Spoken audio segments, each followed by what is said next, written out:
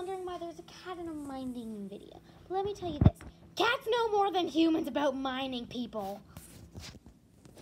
Take my food dish, for example, which is made out of metal, which, well, it comes from the ground. Camera, my face is up here, not down there. Thank you. Oh, you caught me cleaning the windows again. Well, without mining, I wouldn't be here because windows are made out of silica sand, limestone, feldspar, and soda ash. Anyways, I gotta get back to cleaning the windows. When my owners are out, I like watching fish on my computer.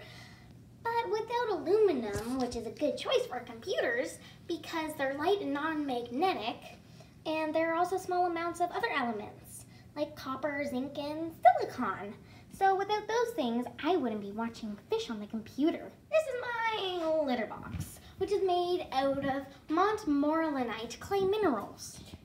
Moving on, because I'd rather the camera not focus on, let's just say where I do my monkey business. Now we're going to my least favorite spot, where I get bathed. But it's okay, because the conditioner and shampoo that I use have sulfates, which is mineral found in some shampoo and conditioner to make my fur smooth. Oh, you got me reading the news article. Don't worry, that's completely normal because paper's made of talc. Hey, who says cats can't read? I'm currently hiding from my owners, but next time you want to talk about mining, don't go to humans, go to cats.